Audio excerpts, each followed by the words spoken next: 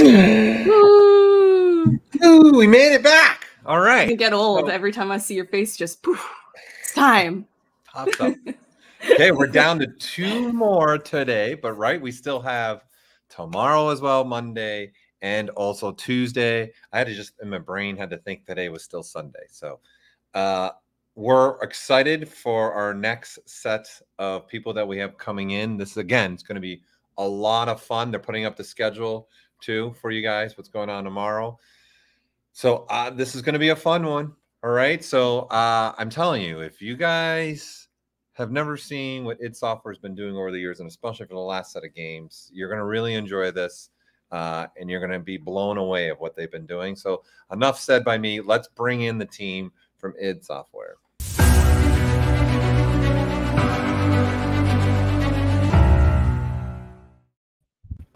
Hey. Hey, guys. Hey, what's up? Hey there. How's it going, guys? Team Mid. Good. This one's nice and unique, too, because you guys are all different parts of the world, right? Jason's in Texas. Yeah, we're everywhere. Yeah. Peter, you're in the UK, right? No, Germany. Germany, that's right. Yeah. And Denzil, you're in Australia or New Zealand? Australia, got that right. Australia. Yeah. So we're all over the place. And then I'm LA. And then Ashley's in Canada. So we're all over the place, right? Worldwide. Yeah. This should be a lot of fun, too. So thank you guys for taking your Sundays. Denzil, your Monday. And then Peter, late night. Denzil's from the future. Yeah. Yes. Good to see we're still Peter, standing. Late at night his time right now, too. So thank you for doing this, taking some time out of your days to participate and be part of the ZBrush Summit this year. I really appreciate it. Yeah, thanks for having us. Yeah, absolutely. I mean, it's weird that we're virtual. Hopefully, again, we get to do this in person again. But it's an honor to be here for sure. Well, I'm excited to have you guys here. So I want to hand it off to you guys so you guys can start, because I know you got a lot of stuff that you want to share. But we got an hour and a half with you guys today, so this should be a lot of fun. Again, we will be monitoring as much as we can the chat for you guys, throwing at you whatever we can. Myself and Ashley will throw out questions and stuff that are coming from the audience to you guys wherever we can. So, but also, audience, please keep in mind we're not going to be able to throw everything at them because they have some set things. They have some set things they want to share with you all, right? So, we're going to hand it to Jason, correct, to start us off here, right? Yeah, sounds good. All right. So here we go. All right. You want to share your screen? Do you need to share your screen, Jason? Oh, yeah, I do need to do that. Sorry. Yeah. That might help. It's delayed. And this is just the anticipation now. That's all this is. Yeah. You gotta, it's getting people anticipated. Like Paul said, buckle up. Yeah. Buckle up, Cupcake. Are we there you go. Am I sharing? We good? Yep. Okay, hold on. There you go. And nice. let me get my screen up. Sorry. No worries. We good? Here we go. All right. Go. Anyways, welcome to Character Art of Doom. I want to kick this off with kind of stepping through some process, and then hand it off to Denzil, and then Peter will do some demo stuff. I have ZBrush open. I'm not going to do any sculpting stuff, but I want to take some time and just step through the process and how we converted completely to a ZBrush pipeline for modeling through Eternal, and just how we did it and all the stuff we learned along the way. So first things first. Want to introduce the character team. Obviously, I'm Jason Martin, the character art director. Denzil and Peter are here with us today. They'll be demoing. Back home and abroad, we have Philip, Solomon, Angel, and Field. It takes a mountain of people to make video games, and we couldn't do it without all these guys. So I want to give a shout out to everybody. Thank you. And hold on one second. So I want to talk about some challenges that we had to overcome during the production of Doom Eternal. Every time you start a game, there's challenges. You want to see where you can dip and tuck and gain speed along the way of the pipeline and still make great art. So it's important for us to increase fidelity, increase speed, mostly in hard surface. Organic stuff is organic. It's a little bit more friendly, but I mean, it's a different beast, not easier, just different. So basically hard surface, we want to put as much detailing and stuff as we can in our hard surface and still not blow up our production, because hard surface takes a little bit of time. And in the same aspect, we want to simplify our pipeline. And there's a couple ways you can do that. Next slide. Whoop. Yep. So the ZBrush approach to solve these problems. More fidelity with hard surface modeling. We get to stay in one package. Multiple methods to approach the problem. That's the great thing about ZBrush. It's not just like poly modeling or whatnot. You can sculpt poly. It's with just different ways to skin a cat. So it's a lot of freedom and a lot of artistic creativity. In my opinion, complexity slows down creativity. So ZBrush is really free in that matter. We can just try a lot of things quickly, erase it, go back, as opposed to some of the traditional poly modeling methods that would take some time and were harder to make changes. So there's 3 types of modeling techniques. One can argue that in ZBrush is how you model anything, but I want to step through this process real quickly to kind of show you how, like, these are 3 ways we can approach modeling a character. So personally, my favorite is the Z-model base method. Now, I realize, I'm going to call this out, in between these little arrows here, there is a lot of information that happens, but I wanted to simplify it or else you'd be bored with a lot of like bullet points underneath each thing. It just wouldn't make sense. So I'm going to call it the most important ones.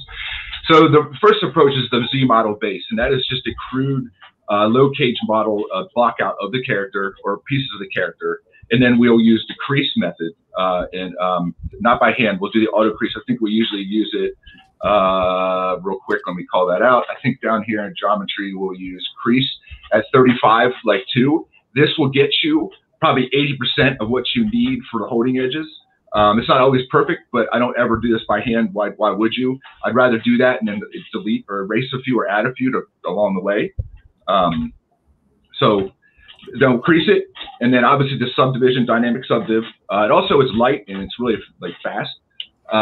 So once I have that all down to be a nice clean model, then it'll give me a freedom to sculpt in like all my third lead details and such. You can use any method across. I mean, there's a million ways you can do that, and I'll talk about that briefly in a minute. But the Z-model base is a huge win. It's basically you can get these nice clean shapes at a very low cage, and then you can manipulate it along the way. And then the creases are great. You can set that. Now, granted, when I usually set 35-2, and that's a general crease across the board. There's not much, and sometimes you might want a tighter crease here, tighter crease there. What I'll usually do for that is instead of changing my crease value, I'll add in a tighter edge loop or something, so it's a little sharper here. But I generally like the look of 35, 2 really to crease how it subdivides across the whole surface. And then, like I said, you can use any method. Past the sub-D commit, you can use anything in the book, booleans, brushes, all day long. And a lot of times, in the early stages of this, and I still do it, one thing we do is after sub-D, before you want to sculpt the third read details, you save a morph target and use the morph brush to erase it. It's real free because you're not too scared of mucking things up, especially if you're coming from that. And I'm not really bringing anything new to the table with these processes. I think a lot of artists have covered it, but the main thing is to just keep it as simple as possible. That's the approach I have. I don't like to use a lot of things that are convoluted. I like to keep it simple. You can get as detail-oriented and as complex as you want, but I just think you get speed by keeping it simple. It's better to start simple, build up, than go crazy in the beginning and go back. It's just kind of, you want to keep things, a decent, creative freedom speed across the way. The second method we might use is similar, but maybe in the beginning you have a really complex shape that's got a lot of curves. It might be easier to sculpt it. So it's like, oh, I don't want to Z-model that. Let me sculpt that base. So then you can sculpt it all up, and maybe you don't have to be perfect with it, because the idea here is we're going to Z-remesh that, and then either maybe it's just one shape of it, and then we Z-mesh, if it's a panel or like a, let me think, anything that like a fairing or something like that could shell, you can just Z-remesh it, use shell, and then you have a nice clean surface. Now, a lot of times, I'm not going to spend a lot of time with Z-remesher to get it perfect. I just need it to be simple. So it's sculpt, Z-remesh, get a clean shape, and then basically clean up the edges, delete a couple edges, and now I have a really basic panel surface, or any kind of surface really, and then I can shell it or do what I need to it, and then sub-D it, and then basically we're back up here at the first section, where sub-D commit, sculpt, third read details. So both of these are super, super powerful, and you can use whatever along the way. And lastly, this is more of the older school version, and it still has its place, it's still used. I would probably say 80% of my modeling is the Z-model method base, sometimes maybe 5 to 10% sculpt base, and then the third one is your typical Dynamesh sculpting, and you get the shape at H polish and sculpt in third read details. Generally, the size of what I'm modeling, I put this all through filters, through like glasses of basically how I'm going to arrange things. Generally, most of the time it's Z-model based, but like how close you get to things and how far away the character is, you can get away with some stuff. So tiny things hidden under something, you can probably be a little bit sloppy with it, because no one's ever going to notice. That's actually the key to speeding this whole process up, is how close you are to things and how close you're going to get the camera to it. Like, you need to always be modeling at a distance and then zoomed up, because you can go crazy and get lost in the weeds, and then you pull out and you're like, not even going to see that. Or you spend a lot of time making something really, really clean where you could have been quicker about it. This is all the stuff we learned along the way. When we started, I was pretty much, we learned we just were completely Z, at least me. I was like, in order to know Z model, I basically Z modeled something all the way through, really detailed. I wouldn't do that now again. And I'll talk about that. There's a couple of models that we actually did this on, and I'll talk about that in a little bit. But generally, that's the 3-method approach to, that ZBrush allows us to model, and it's really freeing and very creative. And it's what's really cool is anytime these third-degree details, you got to go back. You can still go back. Yeah, you might lose this with a morph target, but you go back to Z model base, step down subdivision level 1. There's also the cage. You can move it around, crease, back, and it all stays. So I want to just show real quick. I just showed a section of the torso. This is a skin that I made, a cosmetic skin, a tech revenant that is basically an outfit for multiplayer in Doom Eternal. The base of this was modeled by Peter, so the arms, feet, and the face underneath, and I just put an outfit on him. But this was all done probably 80% with the first method I talked about over here, the Z model base, crease, subdivision, sculpt third-degree details. So let me just step through a couple of these images real quick. This is a front and back view. This guy, I can't not unsee this. I'm a huge RoboCop fan, and I always call this out. There's a part in RoboCop where there's they show a bunch of defunct cops, robots they made to compete with RoboCop, and there's one that walks out and he kind of stutters and falls down. The Revenant, even without this outfit, the Revenant always puts me in mind of that guy, and when I see this, it totally reminds me of RoboCop. Yeah.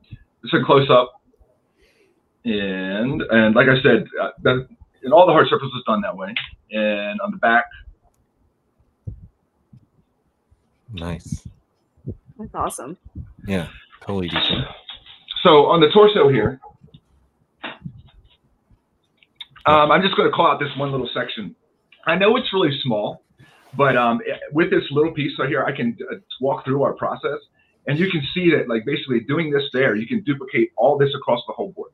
So what I'm about to show you on this one piece, I did everything. And it's really, in my opinion, simple. I mean, I'm not trying to, undersell it or anything. I mean, everything takes time and efficiency to make this clean and neat. But the tool set is pretty basic. So basically, there you go, the Z model thing, crease, dynamic subdiv, and then the sculpted details. Now I realize, I see this a lot of time in tutorials. It's like, oh, Z model to crease, then there's a massive jump from here to here.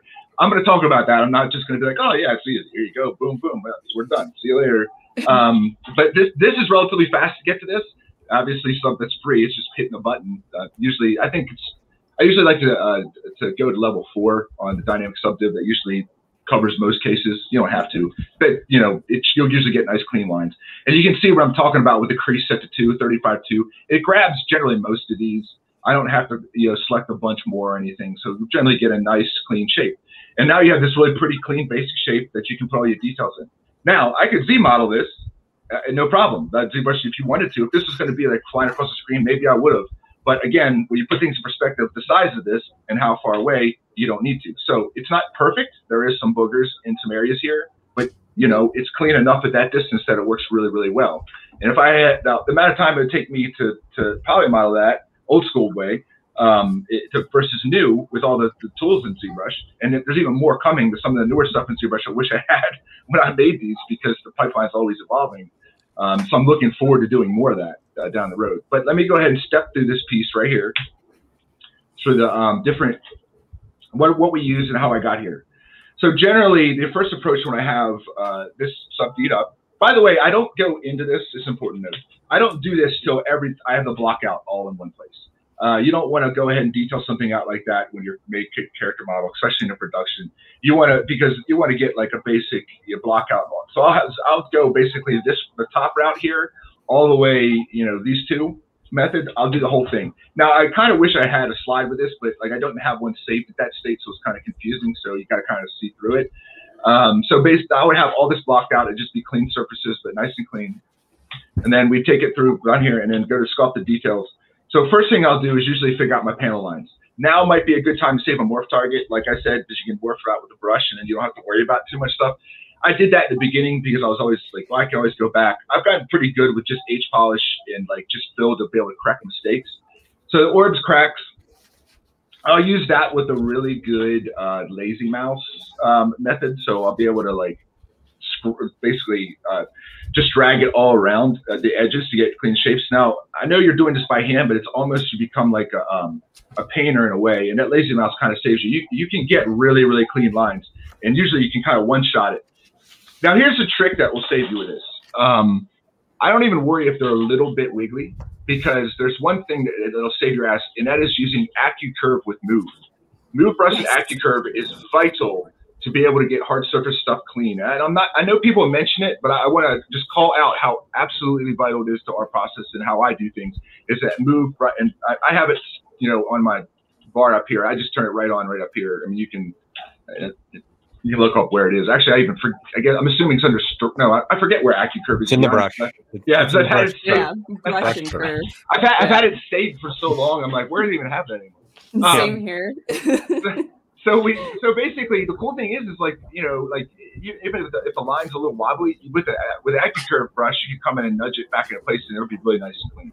So I'll usually figure out all my panel lines, get them all nice and sharp, and then basically then I'll come in and be like, what do I need more detail? Actually, secondly, I usually like to do is find out my reliefs and what I'm going to push in and push out.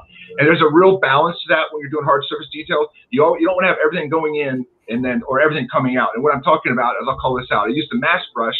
I'll just paint a mask in here, and then I'll probably a lot of times I alter between smoothing the mask and sharpening it, which is powerful. You can use alphas for this stuff, but a lot of times I don't want to come again. Everything was made with just this stuff here because I don't want to dig for alphas in a panel. I want to be, it's faster for me to be like, I can just paint, I know what shape I need to paint this. So I'll paint all these lines around here and mask, not all at once, obviously. I'll just, you know, mask this area, probably, this has got a softer edge, so I probably smooth it. Then I'll use the gizmo move tool and push it in. And then I'll, you know, sculpt a little bit of detail on top of it. Over here, you know, I'll just paint, you know, the shape was this rectangle. And instead, like it's got a tight edge there, then I'll basically use the move brush and then transform with the rotate and push it in. So it's rotating from the edge. Here is the same process as this, but inverted.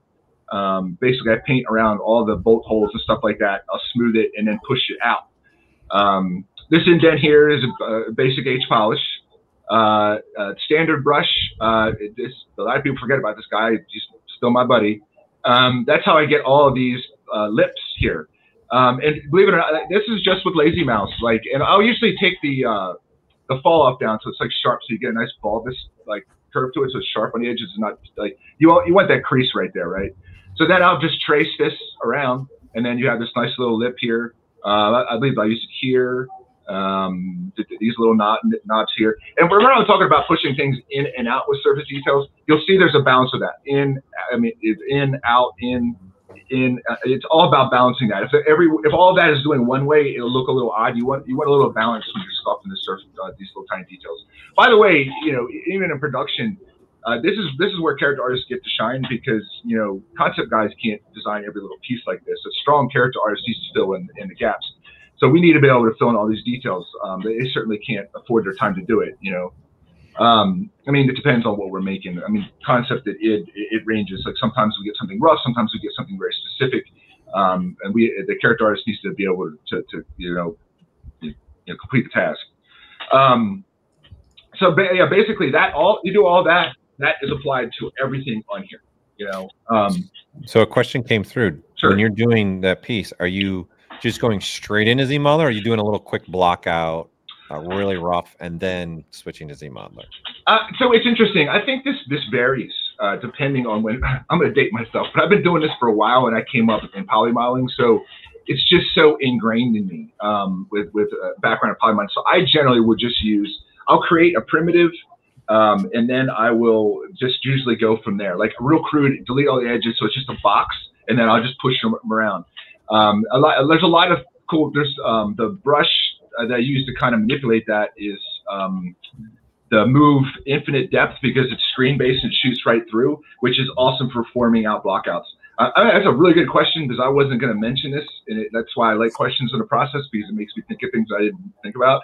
This brush is also imperative in a blockout, because you can make stuff really clean. Before we had this, is a little tricky. You had to like basically mask out with an area and then use a transform tool. I got by with it, but whenever they finally, when you guys added this, I was so happy.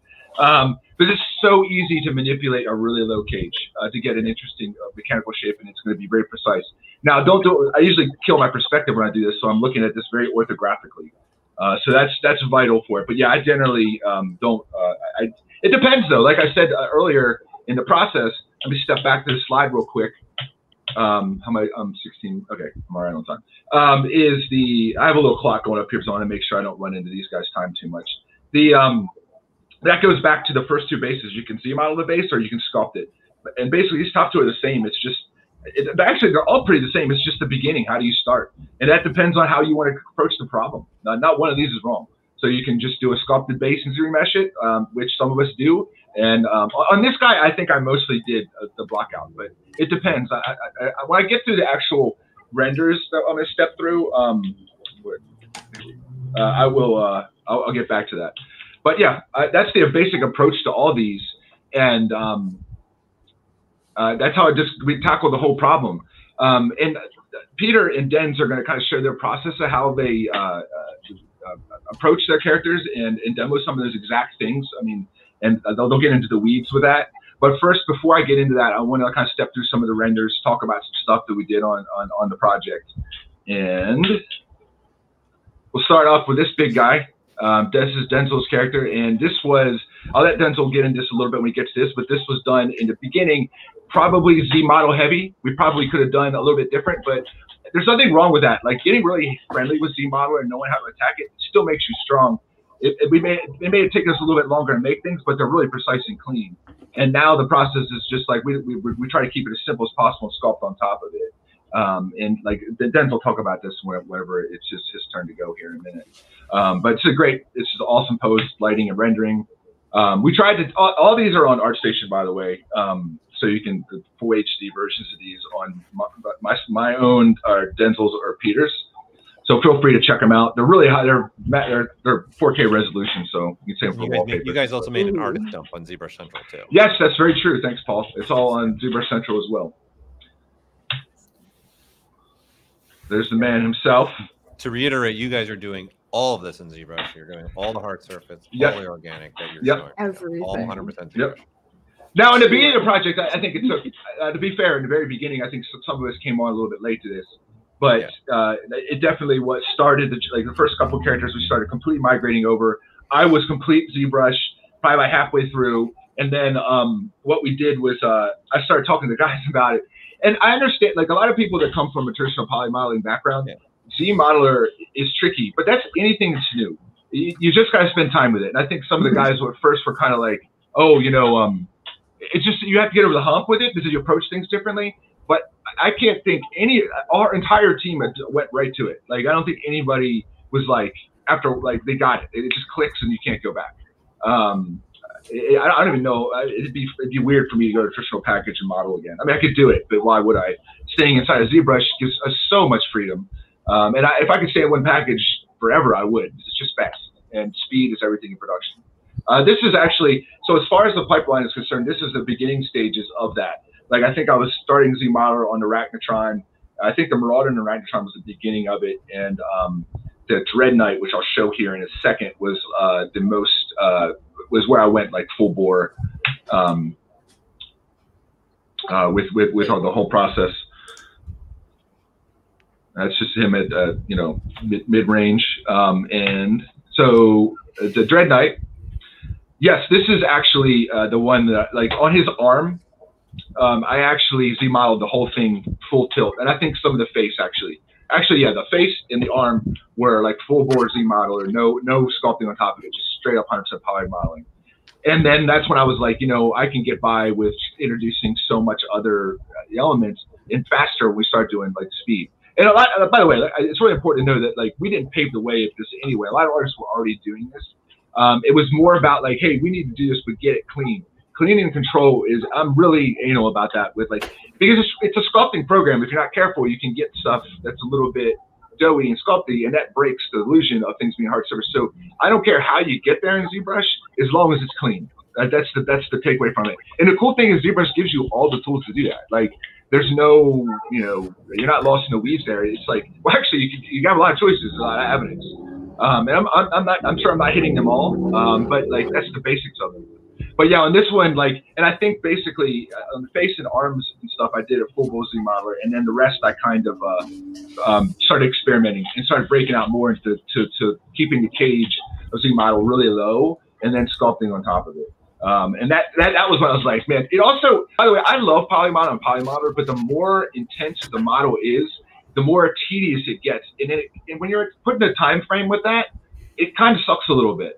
And so when I got back to doing it this way, it was just like a love for it all over again. So I'm like, holy cow, dude, this is so much better, you know. And I feel like the tool set has finally arrived. I can kind of leave it all behind. It was so freeing. And I watched. What was really cool, I was really nervous because I was like, I don't want to push this on everybody because I know it's a big change, but please try this. And everybody at first was like, the team is so open-minded. I love the character guys we work with. I mean, they're all awesome. And they all slowly were stumbling in the beginning, like similar to I was, and then but they all figured it out. But it was like me, I think Emmanuel and Denzil kind of experimented this at the same time. But then we started passing it on to everybody else, and it just kind of broke from there. This was the whole process. This is more of the going back to the Z model crease and model on top of it. Like this is when we kind of had our bearings, and this was done I wish I actually could give you the actual time savings. But we were finishing it a couple weeks. Models were finishing earlier, and the fidelity was way up. And like you can't complain with that. Like that writing's on the wall. If you can get more clean fidelity and you're shaving time off, that's a win. If the schedule would have stayed the same, that still would have been a win in my opinion because the fidelity's going up. And that's how it is with everything. Every couple of years, things just get more and more involved and more intense, and it takes a little longer to make. But ZBrush allows you to bridge that gap. Especially in the game pipelines, we still bake models to the high resolution. You can get kind of bananas with it. Yeah, you're using other programs to do the baking. Yes. Yep. And some of your painting too, of course. Yes. Yeah. Are you using any poly paint during the process? I do poly paint. Like that's a good one to call out though, guys. Sometimes I'm using poly paint to figure out basic colors. I don't have good examples of it, but I know Peter and Denz are definitely familiar with that, and they definitely lay out some of their color stuff in ZBrush, for sure. This actually was experimenting more with booleans on the Cyber Mancubus here. I still use booleans. I use them a little bit more sparingly, but like it was pretty cool testing out like how far I could get it. So this guy was a little boolean heavy. I would probably not use them as much in only certain areas this time. Again, you have different tool sets to use. Which one am I going to use at the time? Booleans are are another awesome feature that shouldn't be forgotten. I like this right there. It's a pretty cool pose. There were a couple of questions that came in, sorry, regarding when you actually make a decision to sculpt the detail or texture the detail. Oh, that's a good question. Well, in hard surface, I'm going to almost always put it in there. The only time I texture detail is very high frequency. Like I'm glad I stepped back to this. All these dents and scratches, I would not sculpt that in. That's all done. I would keep it very clean, like on the model I was just showing. It's basically you want a nice clean surfaces. I'm not going to put little tiny nicks and scratches on here.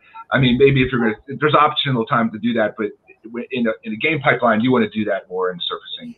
As a matter of fact, we keep things cleaner than we ever have been now, and we save a lot of that stuff for painter or texture pipeline stuff.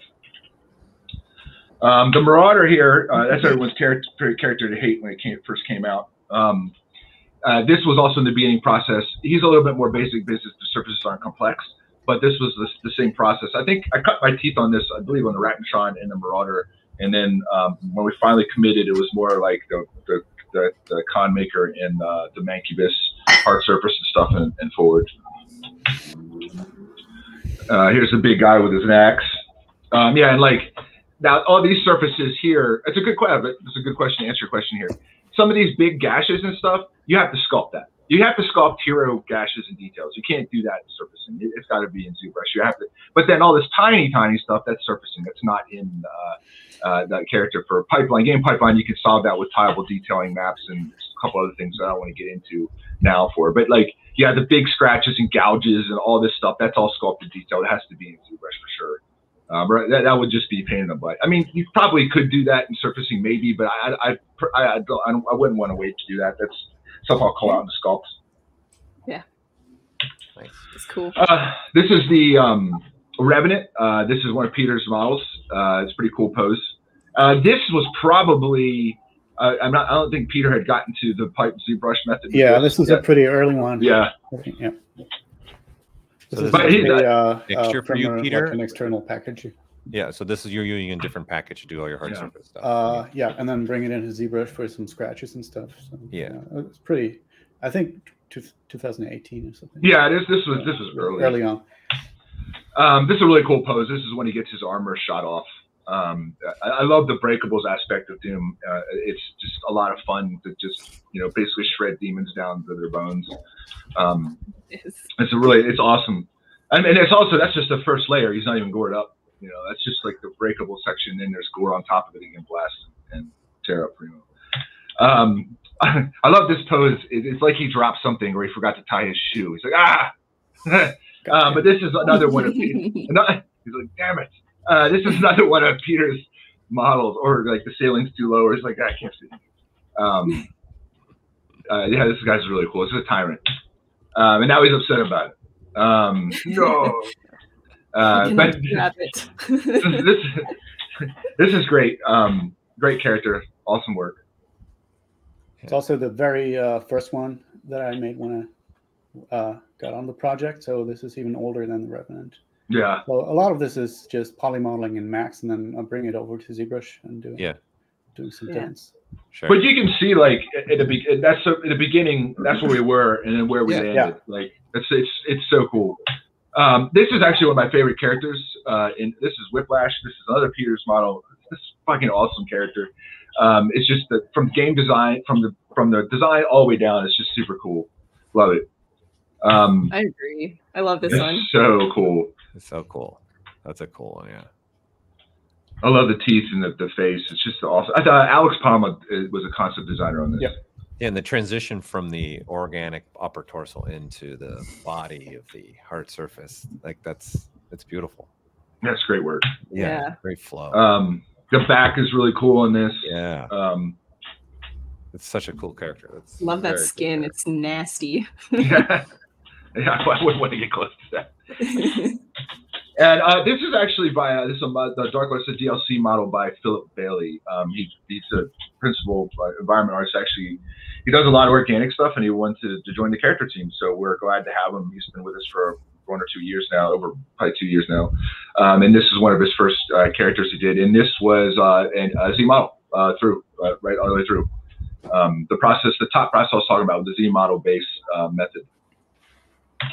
And it's great. It was also an interesting feedback pipeline with that method, because we were able to change things really rapidly. So it wasn't like you're not that committed to things. Like it's easy to, especially surface panel lines, use erase them, boop, boop, draw them back in, get approval. You're not having to like kill polygons or like it just gives me nightmares of the old days of that kind of stuff. That is it. I have one more thing that I want to mention, but that is it for us. It is that, guess what, guys? We are hiring.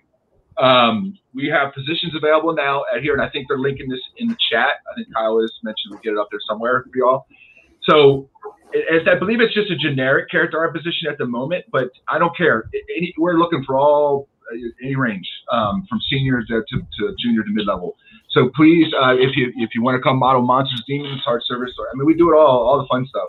Anyways, in my opinion, I've been here for 10 years now. I don't see myself going anytime soon.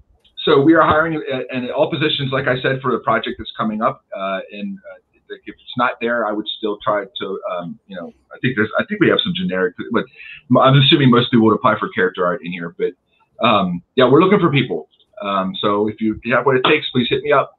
through the website, of course. Don't flood my Facebook or ArtStation. I don't mind that either, but like, you know, just mind. Somehow finds your personal phone number. Yeah. Are you guys staying in the studio atmosphere like the way you guys are right now? Everyone can stay where they're at, or well, so student location. That's a very good question, and I figured that was going to come up. Thanks for asking. Right now, we are all remote still. We are at this hybrid method and open to. So the basic rule of thumb here says none of this is concrete. They're open to senior talent being remote, mid-level and junior. They're not. They want more of a hybrid approach. I think when we go back to the office, it'll be hybrid. But things are possible. If I would say, if you're interested in working here, don't hesitate to apply, because nothing's in concrete yet, and we're still working out the details on that. The times are changing, and so is the industry. We don't want to count with our pants down, but we don't have a definitive. Right now, it's going to be hybrid, but we're still work from home. Sure. I don't know when we're going to go back just yet, but whenever we do, it will be a hybrid method. But like what positions are going to be allowed to be fully remote versus coming on is up in the air. So, okay. That's it for me, guys. I think I'm going to toss this over to Denz, and he can show you some of the good stuff. All right. Cool. That was awesome. Yeah. Hey guys. My name's Denzil O'Neill. I've been with id as a character artist for 9 years now, which is kind of crazy to think about. 8 of those years I worked with Jace in Dallas. We're currently working from home in Australia. So yeah, I had the opportunity to work on Doom 2016 and most recently Doom Eternal, which was a special project because I was given the opportunity to work on the Doomslayer.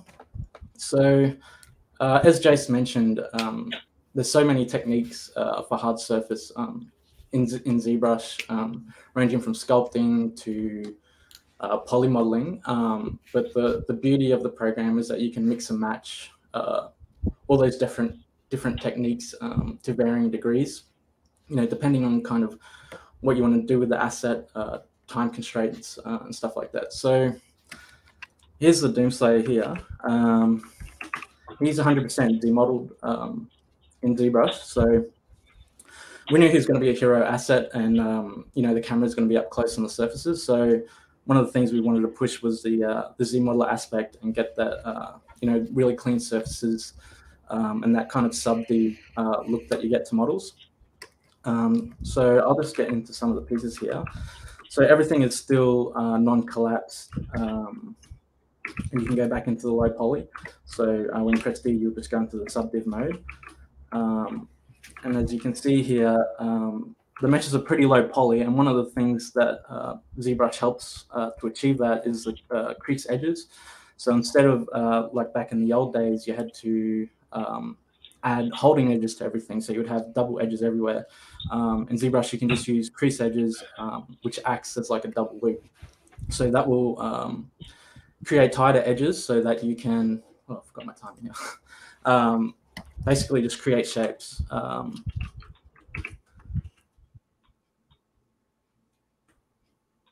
Yeah, so I'll go down to the body here. So as you can see, this is one contiguous mesh. It's all box modeled. There are some pros and cons to keeping everything uniform and contiguous. So I'd say one of the pros is that you can move stuff around and keep stuff together. Cons is probably it takes a bit more time, but when you're moving stuff around, things don't kind of separate. So, and one of the things I wanted to achieve with this model was the leather kind of poking through and like jutting up against the pieces. So having that kind of cut in look kind of helped with achieving that. You go down to the leg here, and you can see, as Jace was mentioning, the use of Boolean. So this is before we started sculpting stuff. So you can see there's a lot of Booleans peppered around the model to create the smaller details like holes and rivets. Even here, we have a cut line. So some of the cut lines were modeled as Booleans as well, separate subtools. One of the benefits of that is that you can keep the clean underlined mesh and then have a lot of detail on top that doesn't disturb anything underneath. That's a good point. What Den's just mentioned, Paul. Like that's something I forgot. I use that a couple times on panel lines on the Mancubus and stuff. That's a good use for booleans that I think some people might not think about is for panel lines. Yeah, it's like more of a non-destructive approach. So you guys keep your panel lines separately, and then you can do whatever you need anywhere else on the surface. Totally. So these are, but these you didn't. This is like the one that's going in the engine, right, Denzil? Or are you actually doing this with ZModeler? That's awesome, yeah, this right? is like the high res, all done in ZModeler. Wow. Basically just box modeled. Yeah, like I said, we pushed it. We basically, Paul, like, yeah, the idea was to push it as much as we possibly could. Like, and that's why I'm saying, like, we're so confident that, like, anything polymodel can be made in ZModeler. Absolutely. Easier. Yeah. I mean, nowadays, I think we would do it. Denz, I would like your comment. I think we would probably not go this far. We'd probably sculpt a little bit on it now. But, like, knowing that we could go that far, you know, it's just that you push it as far as you can so you have that ability and you learn a lot.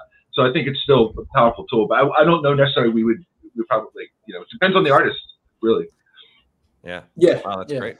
Or how much, yeah. So, yeah, you can get super detailed. I would say, like, you know, because I, like Jace, come from the traditional packages of box modeling, sub-D modeling. And so, yeah, coming to ZModeler was a bit scary. Can we achieve that kind of level of detail?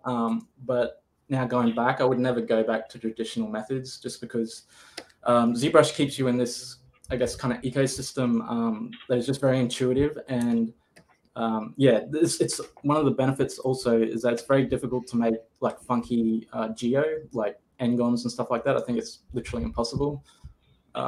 Yeah, there's no n-gon.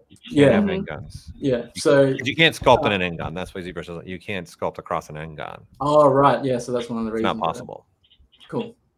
Yeah, so that keeps you within like a certain kind of constraint, but doesn't really limit you. I would never. I couldn't imagine making this in another package. I'll just put it that way. Wow. So, how many levels of detail do you have for this one? This character? Levels of detail? Do you mean like in the? Well, you have your high res. Do you have levels of details for this? He's the main character. Right? No, because this was not. This was before sculpting, so this is just a low res mesh with a dynamic sub-div applied. And then booleans on top. So there's no. Are you talking about different levels of detail in the game engine, Paul? Yeah. Yeah. Oh, like the engine automatic LODs are characters, so we don't have to make them. Oh, okay. Yeah, so we have some grip on the shoes there. All this stuff is one contiguous mesh as well. Stuff like the knife. So back in the day, we used array mesh to build things in the center of the world, and then look how they look on the arm, and then still have the symmetry. I think today stagger might be a better way to do that, or another way to do that. Yeah, and sometimes I would also build a box, like a very simple box, so that I could bring it up to the arm and use the box as like an anchor point for the gizmo, so I could always have that XYZ space to work in. I'll move over to the helmet. So I'm trying to get through this pretty quick because we've got the demo as well. So the helmet was a cool piece to work on, just because so much emphasis was put on getting the design correct. As you can see, so it's also one contiguous mesh. So it was built to function in a real helmet in the sense that it has an inside and it's all connected, and you can fit a human head in there. So all the inside's modeled in, and it's just all the same technique. So I'm just going to show you some of the, here you can see like how many Boolean things we have. So those are just like IMM brushes, some basic ones that come with ZBrush, and then some that I've kind of modeled myself and then add them in. And then there are levels on, Booleans on top of Booleans, so going in, and then there's kind of assets inside the Boolean. So that kind of gives the model a nice layered effect and look to it. What's your final triangle count for the in-game for this piece they're asking, and how many pieces did it end up being? For the low poly?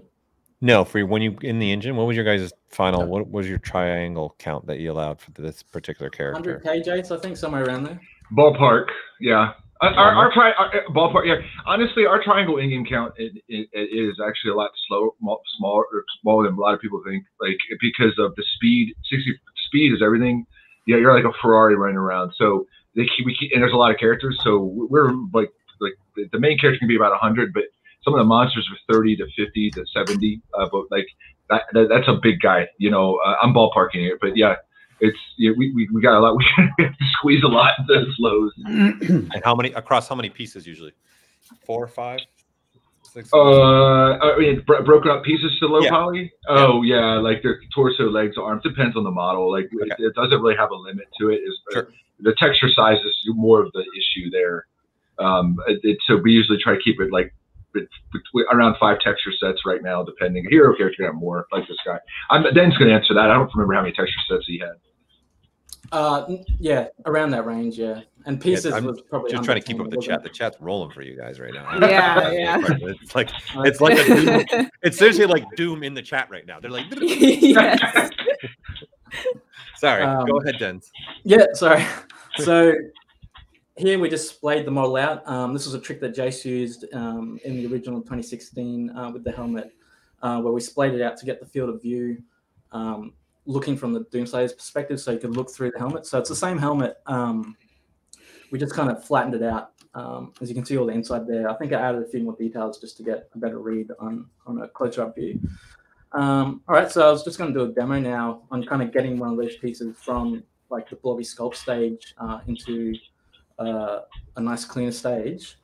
So I just started here with a Mudabarasaurus, which is a local dinosaur from where I'm from, Queensland, for this demo. And so here I've just sculpted some hard surface pieces. So I wanted to go for like a Dino Riders kind of feel. If you're old enough to remember that show, which is an awesome show. Most people probably don't know what it is now.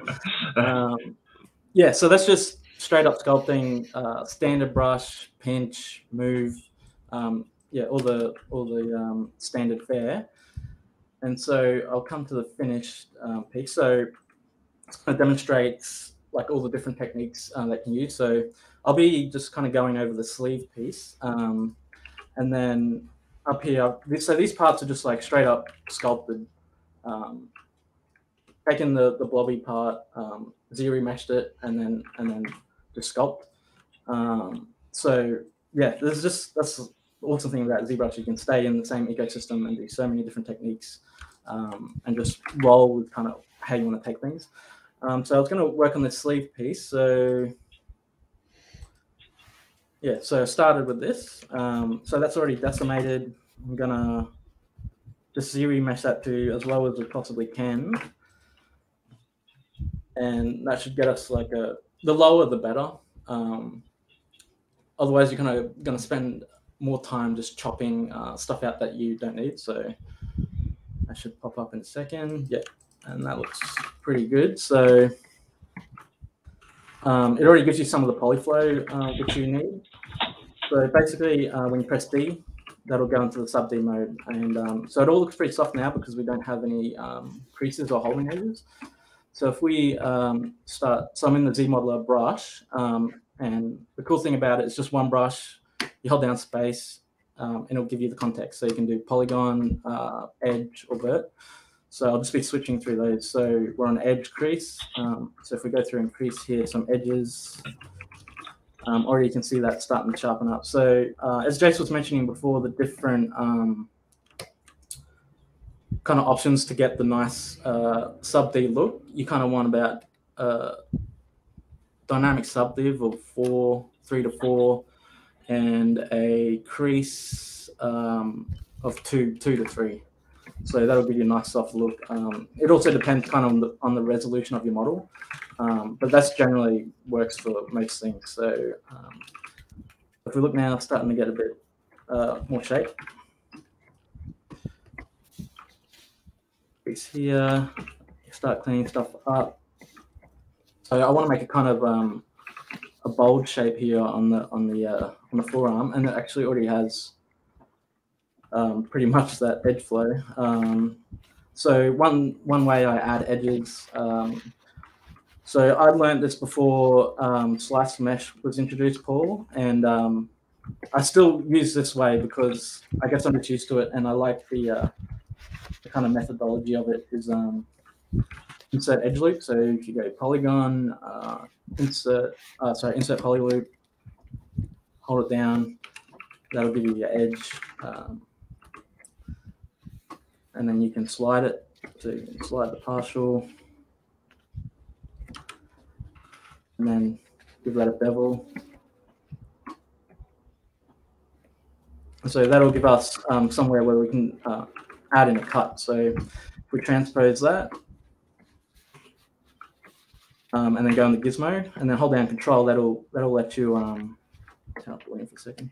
That'll. So, I want to call something out real quick too while Denz is doing this. It's really interesting. Like sometimes panel lines in the low are absolutely easier to do there than drawing out. So it just kind of becomes like after you're used to this process, you kind of get used to like, oh, you can just kind of see how it is and add it in like in the low. It's just kind of convenient.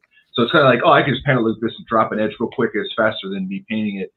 But it takes some mileage of getting used to working that way. But it just kind of like this thing's kind of pop up now and again. Like, oh, I'll just throw an edge loop in here and make a panel line, as opposed to sculpting it in. It's just whatever's faster or cleaner. Yeah, totally. Yeah, if the structure's already there, then sometimes it's easy just to cut it in the polys. Yeah, or if it doesn't work with your structure, then sculpting for sure. And one of the awesome things about ZBrush poly modeling is that you still have access on the fly to all your sculpting brushes, so it's a lot more organic. So I will use pinch, smooth. Smooth on a really low intensity is awesome for cleaning up the mesh. So if you hold down Shift, let go of Shift, it'll pop out, or you can kind of degradate the mesh by just holding down Shift. Also, like standard brush. So pinch brush. So if I want this shape to have a bit more tighter edge, I'll just come in with a pinch brush and run that through, and then standard brush, push that out, and you can see it's starting to hold more shape now just because those edges are closer together. So I'm just going to add a bit more detail, just checking time. So here we can come here.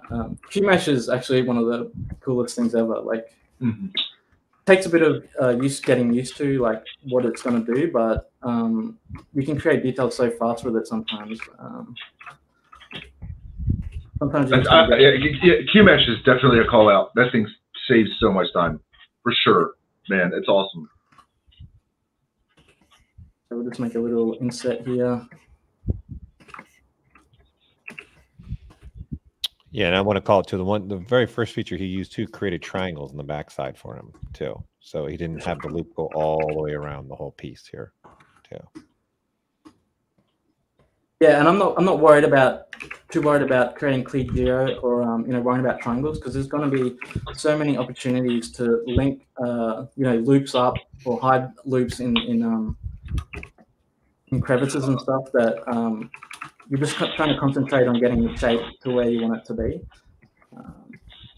Another cool thing too is what you can do when you keep your base low. A lot of times your people are worried about pinching, because you can see up in where he pushed that in. A lot of times back in the day, you might get a pinch there.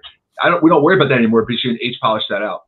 Like no sweat, dude. Why worry about cutting another edge loop to smooth that like traditional poly modeling? Because you can just H polish it out. It's another time saver.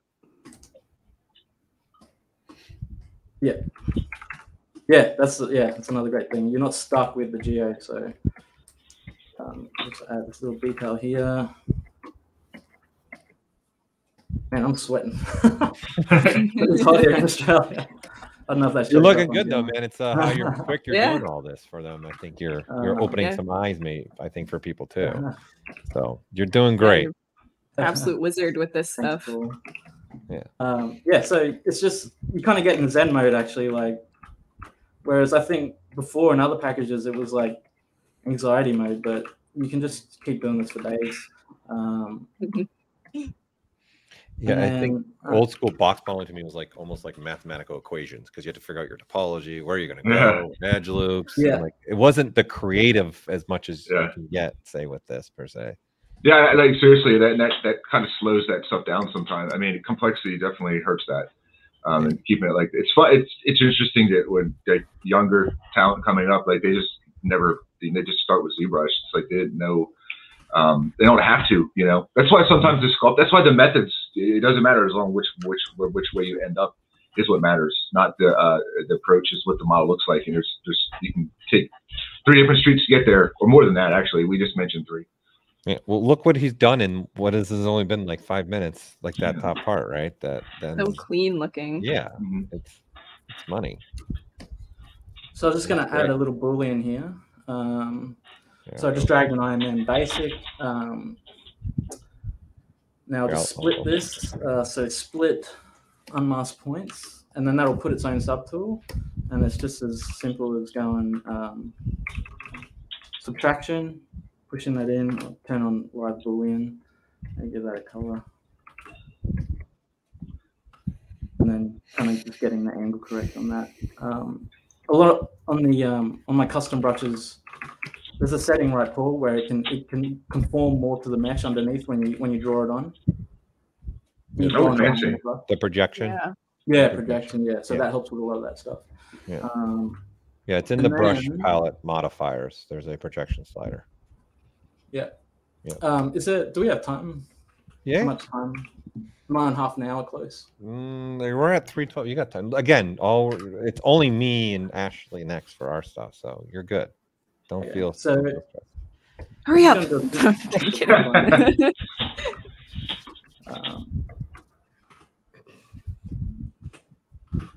So no, you're already working. Sorry. I have one Z-modeler brush that I've separated out, and I use it for all the what do we call that? Like the topology. Yeah, the topology kind of stuff. So I have that, and then so all the parts of that brush are geared towards that mode, so I don't have to change anything. Yeah, there's one in Lightbox too. Oh, okay, cool. Yeah, for those that don't know what he's referring to, there's one in Lightbox that allows you to. He's turning on all the snapping ability with edge, with vertex and edge looping, so he can draw right on the surface with polygons. Yeah. So this will just be a little cut line. You can crease where you want, or actually you can add in. We'll add in some edges where you want things to be a bit tighter to hug the mesh. By the way, what he's doing right there is whatever's faster. Sometimes crease is faster, sometimes chopping at edge is faster. Brain just learns to click which one's quicker. There's no wrong way there, but sometimes dropping an edge is faster than worrying about a crease.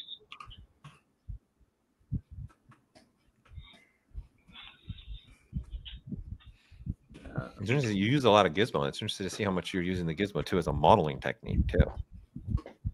Oh yeah, it's great. Yeah. Yeah, I'm big on the Gizmo myself too. Yeah. Oh, love it. The transposing Z-modeler seems to be a hidden feature that every time I show up here, like, wait, you can do that, and then just flying with it. I use a transpose as well. Yeah. I find for organic stuff it feels more intuitive for sure. Mm-hmm. So that'll give you a little cut line. What you can do is add a bit more structure to it. So insert an edge, transpose the edge, and push it. If you hold down Control and scale, it'll do like a universal push.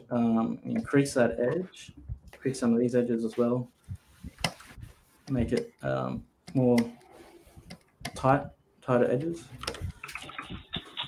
and then so that'll give you a different kind of look. And the cool thing about this method is that you can colorize it for baking methods or just for the visual look of it. And then from here you can where is it? Dynamic subdiv. You can collapse. The poly paint's a cool idea for that stuff. That's dope. And then you can sculpt to your heart's content.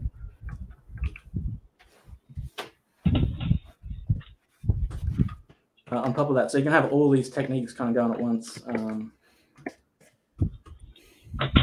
Yeah, so I think, yeah, I did all right for time. Yeah, so I can hand that over now. That's great. Yeah, you did that so fast. Yeah, and what you just got done in that time. Look at that. That's awesome. That's great. I think you opened up people's eyes. Just seeing it in action helps a lot to see what you're doing and relating to what you guys have been talking about already during this presentation. Cool. Awesome. Yeah. All right. So we're moving. Peter's next. Yeah. All right. Let's throw yours on. Cool. So yeah, Peter made that sphere. Yeah, I made a sphere. It's a Any new color feature in 2021.7. It's a new feature. Yeah.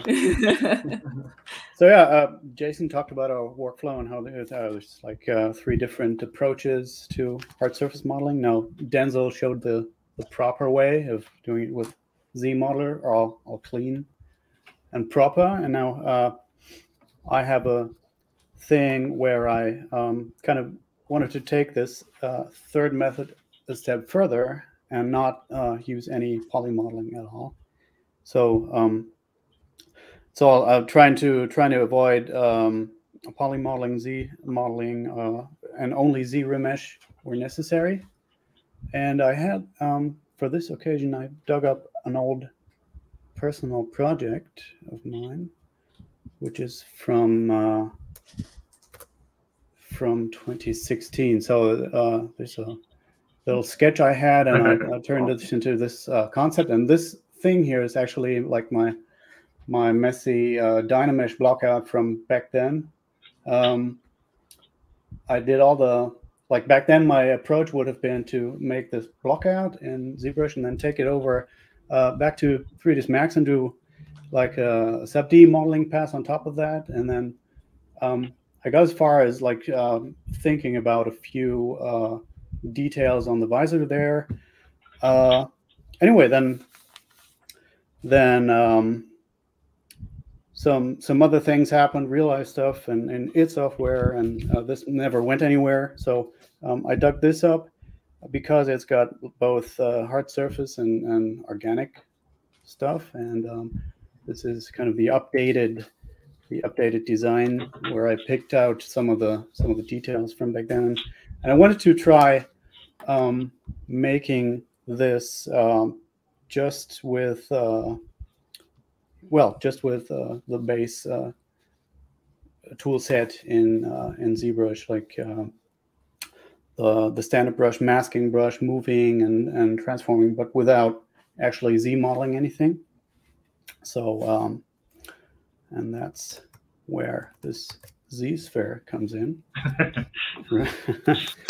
So yeah, a word on the process. All the new like hard surface process is still kind of relying heavily on the standard tool set that's been around for ages, like the standard brush and the transpose and edge polish and stuff. So it's not necessarily new stuff. So I'm gonna I have this ZBrush file here with a lot of incremental versions of this, and I'm gonna go through a couple of them. I'm actually, like the part that I wanted to demo, I'm gonna actually skip ahead and just show that. So this is like, as a starting point, this would have been my my Z-sphere here, and the thing I did was extracting like that visor there, using like a mask from the Z-sphere and dragging that out. And this is also just Dynamesh, and I'd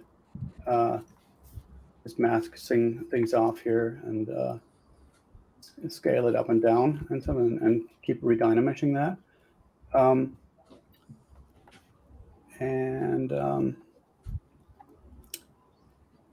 Actually, let me skip ahead to the next version, and then I dragged out like extracted some geometry from the base sphere for the head and this element in the back here. And I'm going to skip forward to here. Hang on. Some scan. Gonna skip. You sculpt so fast, Peter. Yeah, it's amazing, isn't it? So this is still kind of the block out. I'm kind of looking for the file where where I started adding the frame elements, like these guys here from the concept. And I did those just by extracting things from the visor here,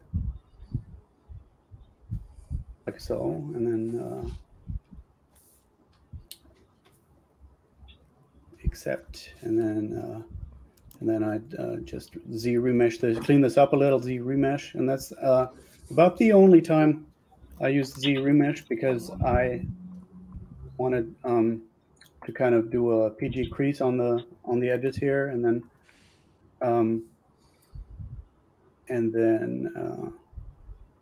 yeah, merge it together as a Dynamesh, and I'm going to show you. I hope this is the kind of the next step in this.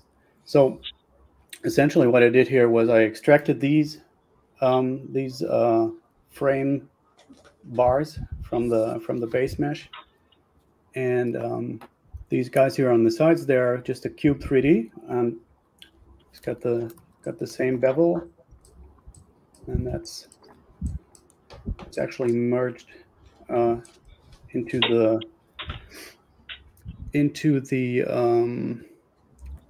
basic main visor there. Sorry, and then these recesses here, they're booleans, and let me check if I still have the. Yeah, I still have the Boolean operands here. That's what they look, right? So, yeah, and that's basically the block out, right? Just extracting stuff, scaling things up and down. A lot of edge polish along the way, and a lot of planar brush to keep things clean and smooth. And then for these details, I actually started building a brush, that a multi-alpha brush that contains some of these basic geometry shapes here. It is over here. It takes a minute to load because there's like a whole series of brush tips in there. And by the way, if you want to learn more about that, I found that multi-alpha brush trick by watching a YouTube video, actually, by Michael Pavlovich. So if you Google for a ZBrush multi-alpha brush, you'll find his video on that. Essentially, what you do is you pre-build these. Hang on. You can pre-build these pieces of geometry here, and then import them into your scene. And in the brush menu down here, you can go add them to the brush, and it's behaving like an IMM brush. So you can get the same preview up here at the top of the screen for all the stuff that's in there, or hit M for all the brush's contents. So you can see my little collection of base shapes. This is like rounded elements, and some rectangular stuff, and triangles, and some arrays of lines down here, some stars, and I can then go. I wonder why it's not. I wonder why it's only Z subtracting right now. That's weird, but.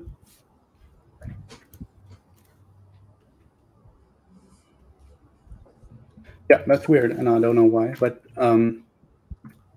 essentially, you're holding the L key and it's not pulling out. Oh, it's like actually subtracting for both. That's strange. I've had that happen before. I don't know what. Yeah, I would probably have to restart at this point, but I'll just skip ahead. Yeah, and. But I think people get it though. You got the subtraction and added, like, you know, the additive method. So this is actually an additive element here, and these are added. So yeah, that's pretty weird, actually. And on the top piece, I'll try that. Nope. Okay, that worked this afternoon though. If it's a stored brush, try resetting your brushes. Maybe if it's a brush that you have inside of your ZBrush, try resetting all brushes. Maybe you were playing with. Maybe I can reset current brush, maybe. Or... Sure, you can do that too. Yeah. And see, maybe you were playing with something. That's really strange. Yeah. Oh, there you go. Sweet. There we go. That's pretty weird. That's interesting because, okay, you just reset brushes. That's all you did, Paul? Because sometimes I'm like, just restart ZBrush because I'm like, I don't know what setting to switch. That's good to know. Because I actually had that. You might have been playing with a setting you forgot or something like that, and it's causing. Yeah. I've definitely accidentally done that where I'm like, crap, what am I? What's weird is that it's now doing the same thing again. Awesome. Anyway, yeah, just to go through some more increments of this. So basically transition now from blocking out this visor element and this thing on the top here. By the way, this kind of comb element there sticking out, that's also from the brush, so it works on rounded surfaces just fine. These cuts, like Jason mentioned, this is orb brush, right? And these extrudes are just manually masked and then dragged out. So yeah, the next iteration takes a while to load. Something like this, and you can kind of see on the back here where what the brush does. So it's a nice little trick to kind of build up greeble quite fast. It's not necessarily good for making like really aimed bigger modeling choices, but for like small details like this. It's very clean though. I mean, that's really clean. That's what really matters. Yeah, I do a lot of smoothing in between, but it's still all kind of Dynamesh. And it's not even like a very high res. So this is, I don't know, the scale also depends on the size of the model inside the scene, but this is 1400, so it's about half of the maximum that is possible. Also, you can kind of see here in the wireframe that I've been using the orb brush and also some of these base shapes with the Sculptress mode on. So if you ever run out of resolution in Dynamesh and then don't want to remesh, you can just turn on Sculptress mode. That's cool. Oh no, it's also like dependent on brush size, obviously. So if you have Sculptress on, you want to go like for a really small brush size, and then it'll just add in the necessary density there. So that works. That fortunately works for the orb brush as well.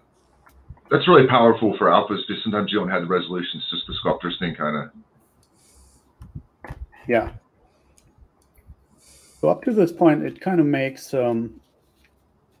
yeah, it makes for a nice alternative.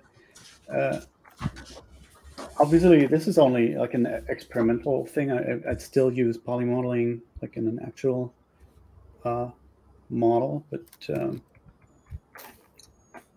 you can go a long way with just Dynamesh.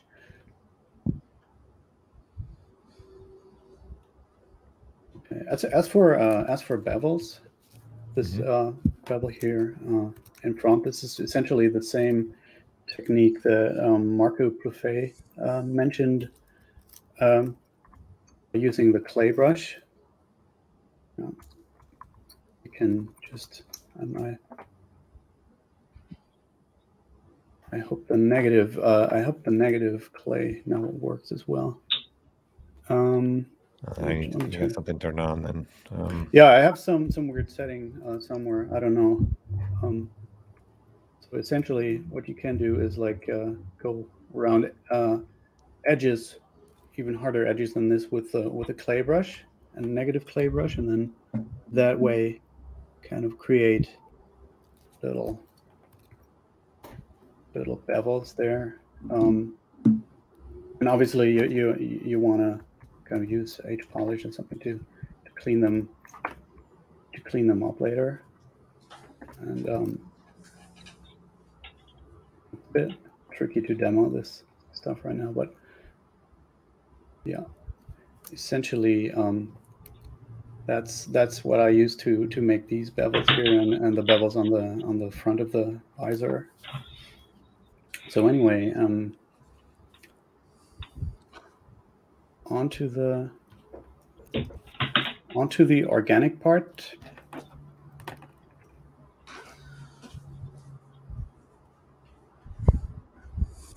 And yeah, the other thing I wanted to talk about is actually detailing organic stuff and how to start when you have like a block out. This is all built from Dynamesh and a lot of smoothing. And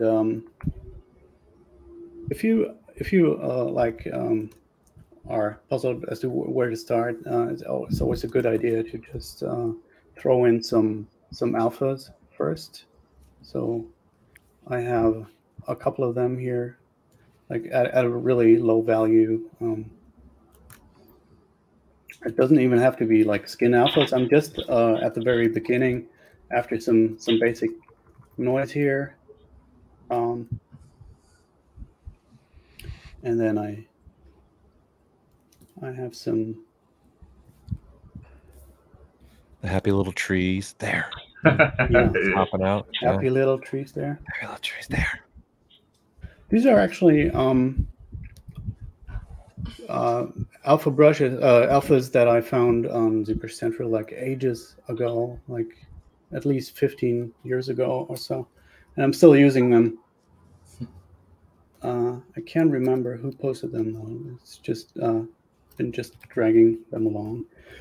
And is it in the repository, like the brush thread that was going on since forever? I'm not sure. I should have Googled for them. They're called Next Stipple and well, there's the ones Alex Alvarez lots did of years them. ago, and then there's actual repository of alphas on Pixologic's website. Let me actually look that up. So it might be those. They look a little bit like Alex's. Next Stipple ZBrush. I'll find it out. So while he's doing that, Jason, there was a question about what you guys are looking for hiring. Is there anything in particular you guys are looking in portfolio wise? That's a good question. So it's a little tricky. You got to do it all here. You can't just be a creature guy, or you got to be able to model hard surface, and you don't have to be top notch either. But like we'll get you there. I want it. Look, it doesn't mean I want to hire you. Like I'm down to teaching some things. It just depends on the portfolio and whatnot. But if you want to be specific, hard surface, organic creatures are important. That's what we do. So keep that in mind. My general advice to anybody is don't stay in one lane too long. I mean, you can. I mean, there's definitely people that specialize. There's no harm, no foul, to each their own. But the more robust you are here, the more I can plug you into the pipeline as opposed to being specific. So hard surface is just as equally as much as creature stuff. I think today we're going to focus a lot on the hard surface stuff because that's what impacted Eternal so much. But I'm glad Peter's doing some organic stuff because that's we have about that. I think this weird Z add Z sub thing is still going on. Like I can't. Can you? I don't think it wouldn't take that long to just if you want to just reboot. Just restart. It might be restart rather than. I can either restart or go through the other. Restart. It might be your tablet or your Cintiq too. Maybe something's going on where it's reading. That's weird because okay. Let me just. Another question keeps popping up about like how long you guys how long you guys spend on each character. Oh, that's a really good one. So it varies. I'd say obviously if you have something like the imp, it's a single manifold character, which is not very complex. I mean, it's all one mesh, but for the most part, it's organic. It's faster. Generally, it depends. It depends on the feedback loop because Doom characters are iconic, so it's not like you get a concept and then it's done. So there's a lot of feedback loop going back and forth on that. It's generally 2 months. If it's an organic character without hard surface, it's probably half of that. That's for high poly work. The whole generally it's a month for high poly. If it has hard surface, it's 2 months. If it's a hero character like Denzil the Doom Marine, it's going to go longer than that because we're going to be real critical of it. And it's tough. I mean, these chess pieces are important, so we spend time on them. So it kind of varies. The feedback, it really depends on the feedback loop. So in general, I'm giving you a very rough ballpark because it's hard to pin that down because it could be a boss might go into 2 or 3 months time frame depending on all that. But it's generally if it's a single manifold character, I'll use the imp for example. Doom Eternal, it's about a month of high poly work, probably a week to low, a little week depends, and then a week to texture. Sometimes it's 2 weeks. So let me see if this works now. Yeah, I think they found the alphas that you were getting them. They were from Monster Maker, aka Rick Baker. Oh, Monster Maker, yeah. Yeah. Oh, that guy. He's just, Yeah, they put a link in the chat.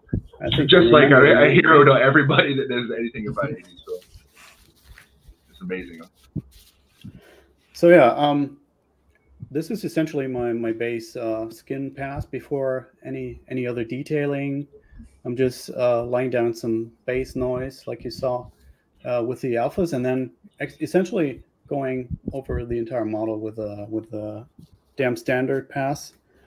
And this I keep doing for a while, right? This is not so much about finding final detail, but rather finding some basic directionality. That wasn't a good one. And then in the next step, I would then go in and with a standard brush or with a clay brush, and like zoom in.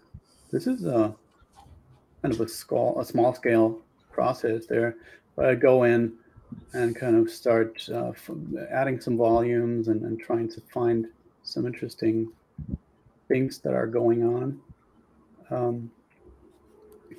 Adding some volumes, also combining some of these wrinkles into larger pockets, and then gradually kind of working my way up.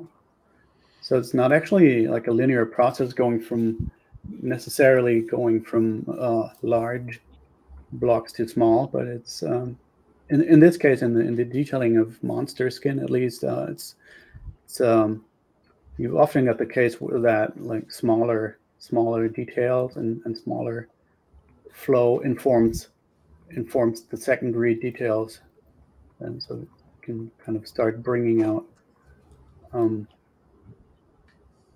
more decisive forms. Sorry. What do you guys do for references, since you guys are creating stuff that just doesn't exist in real life, right? So someone was asking, well, what do you guys use for reference for all this stuff? One tool that a lot of artists are not aware of, but first off, we use a program called PureRef, which is amazing for image boards. So I'll do a breakdown from a top-down view, but I'm sure each artist is different. Usually what I'll do is to do the PureRef, drop the concept in that we have, and then I just alliterate it with Pinterest stuff from Pinterest. Like we reference Doom is basically 80s horror, like Evil Dead stuff. Its old effects are always like awesome callbacks to kind of like our style. We look at some pretty gross things. Nature of it's weird. There's some of us on PTSD from it. But basically, references everything. You have to have it. We don't go into blind. The image boards are something we just totally use. It looks like Den's grabbing his cat. I also have in the background these real life skulls. Not real life. I mean, yeah, real dead people's skulls. You know, a replica of skulls, stuff like that. You know, this guy right here, man, is huge. I use that thing all the time. You never master anatomy. I don't care how. I mean, it's like a lifelong thing. It's a journey. Yeah, totally. Yeah. So sometime later, I just skipped to the next version of this. Sometime later, you probably have something like this, and yeah, I think this was a point where I saved this and put this aside for 2 days, which always helps in kind of having an opinion on like small scale detail like this. So coming back, I thought this was all still a little too uniform, and yeah, a change from this base loop, like damn standard brush for wrinkles and then filling them up was in order. So the next step would then, I think, be with the polish and clay brushes to go in and beat down some of the. You can kind of see it here in the side of the cheeks. Beat down some of the uniform detail and start trying to find some areas of rest. Also, along the transition here to the hard surface thing.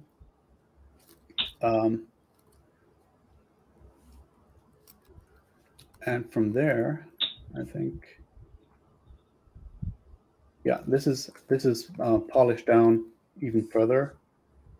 So essentially, what you can do at this point, because you don't necessarily want to lose all the base noise that is still shining through, so you cannot just smooth this out. So you can actually try and polish things using the standard brush, like ever so carefully filling in things until it's only like the larger shapes remaining. Or you can, like the next stronger brush, I would say, is the clay brush that kind of smoothes out the things, but depending on how hard you press, it doesn't lose all the underlying detail. It's just very subtle. And of course, polish, which is like nice way to kind of flatten everything. Again, not as strong as like edge polish would be on a hard surface model, but yeah. And that way you go like can go through your model and create areas of rest. And I think there was a question before how much detail we put in the sculpts versus how much we do in the texture, and that's a pretty important thing to ask yourself in a game that is going to ship on a couple of platforms. So I wouldn't necessarily go in and do all the atomic detail in the sculpt, because you still want to retain a little bit of control over the resolution of the third read pore detail and whatnot in Substance or wherever you texture this stuff later. And I can skip ahead. There's some more work on the wounds and stuff. And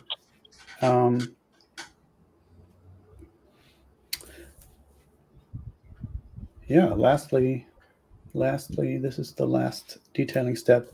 I decided this was all still too uniform, so this step, I started to make some more bold kind of incisions with, I think this is also Orb Curve tool, and then you can, let me try that.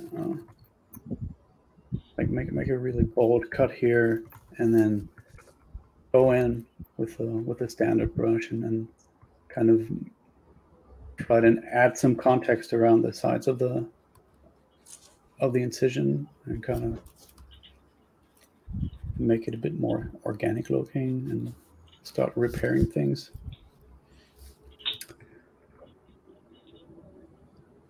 So for Doom, there's a lot of transitioning from organic to hard surface in Yeah. you guys' pieces. Someone was asking, Ara was asking, how do you guys manage fusing from non-organic to organic surfaces? Is there anything you guys do specifically, or you're just pretty much, I see some hard surface and you'll make some adjustments in organic to reflect the things that are colliding? Yeah, obviously you wanna like make your sculpt appear as though it kind of interacts with the hard surface. You can kind of you know, add little bumps in the sculpt and kind of suggest that the hard surface element is continuing underneath the skin. You can kind of see that's going on here or in the back here. So that's kind of how you create the context between the two. And then obviously in the texture later on, you can cover it up in a bit of gore and have blood on either side of the transition. So there's blood on the tech bit and on the skin. It kind of makes a nice transition as well. Yeah, splitting out stuff into subtools like flesh to metal is always generally a good thing. It's just easier to split things out. Usually, like you get that nice transition at hard edge, as opposed to like if you had to it's just a pain in the butt, you know, to manage hard surface. If it's also turning into flesh, like split it out where you can.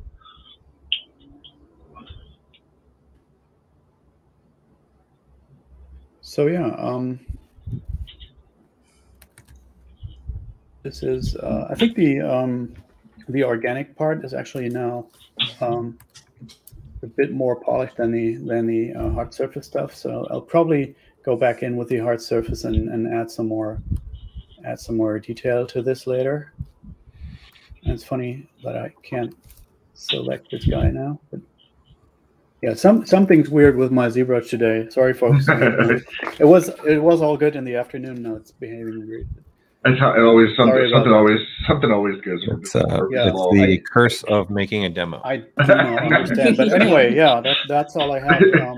Anyway, it could be live boolean, maybe, or no, you don't have live booleans on. No, it's weird. All right. Well, that, believe it or not, has been an hour and a half actually. Wow. So you nailed it perfectly, right at the right there time. You go. There you go. That's crazy. Do you have any more questions?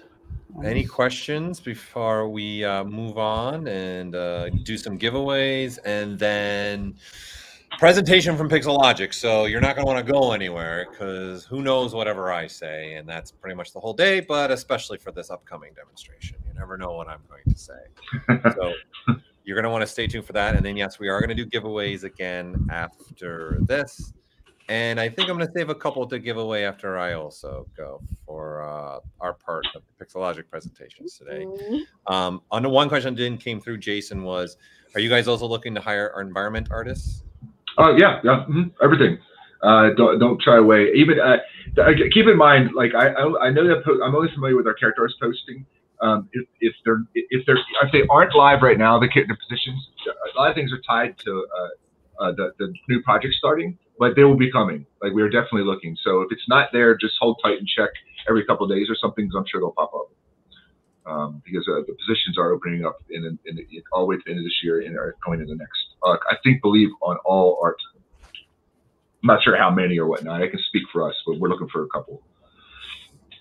Yeah. Any concept roles? So, traditional concept artists, definitely. They'll send it over. We're definitely looking for some of those guys too. Nice. Okay, this was great. Really appreciate it, and I think showing what you guys are doing too maybe helps some people seeing the techniques that are also hard surface and how you guys intertwine the organic with the hard surface and within your games as well.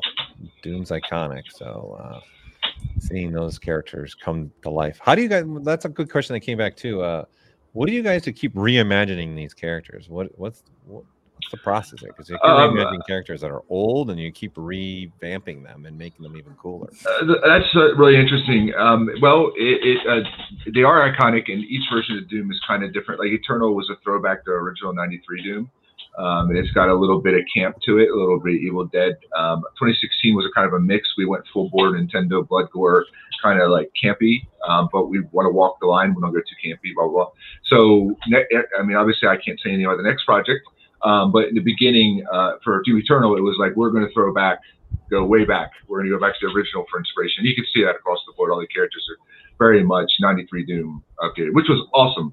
And I look forward to whatever we do next, which will be a while, but you know, whenever it's time to share, I look forward to doing such.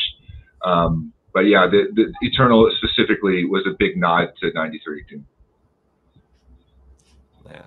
Yeah, I remember that game as a kid.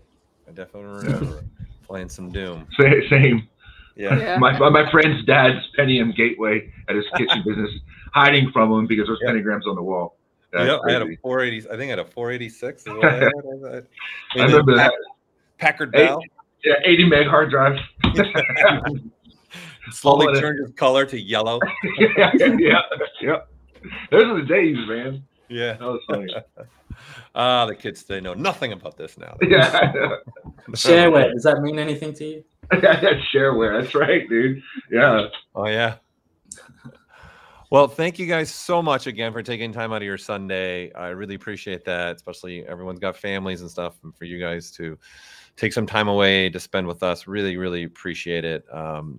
People were loving it because your chat was just rolling like it was on a wheel going down the hill. People were just already commenting and making a lot of questions and throwing things up. So really appreciate you guys taking the time to do this, especially Peter. It's late for you, and Denzil, it's morning time-ish now in Australia. Yeah. So, and I really appreciate. Thanks so much for having us. It's awesome. Yeah, thanks for having us. And yeah, it's great. 100%, man. Like I really appreciate it. You know, thank you so much. Yeah, hopefully you guys get some people those again looking for a job. Yeah, Jason's throwing it out there throwing the gambit out. Who wants to work here, right? So, right, exactly. Yeah, get it up there. All right. Well, thanks, guys. We're going to move on to giveaways and to the Pixologic presentation. So thank you so much. Thank you. Thank you. Thank you, everyone. Thanks, guys. Thanks for tuning in.